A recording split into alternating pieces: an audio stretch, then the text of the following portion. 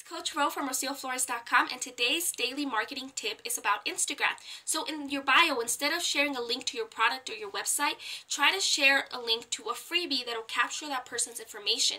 Nobody says no to free things, but they might say no to something that you're selling if they haven't gotten a chance to know you. So if you grab their information, you could still reach out to them, get to know them, and find out what they actually need, and then you might make a sale based on whether or not they actually need your product. So it's an easy way to be able to get people's information so you can actually get to know them. So make sure that you link it to something that you can give them for free, like a free guide or a free test that they can take that'll actually help them.